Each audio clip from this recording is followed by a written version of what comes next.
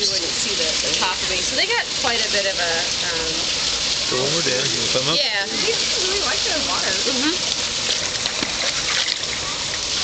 Yep. I forgot they have little mustaches. I know. And they're like the, oh, they're in this little area right Well, hello. Right there. Oh my With goodness. the nose and the whiskers and the little face. Hi, cutie. 10, 11, 12 years or so, not incredibly long. He's so hungry. Hi. It is that longer than in the wild, I reckon. Yeah. No pregnancy or? Nope. Unless they escape. Yeah. And then they just go next door and pretty much eat all the trash in the area. It's pretty funny how Pahapi and Kui, being captive-born otters, they just went to the neighbor's house and, you know. Yeah.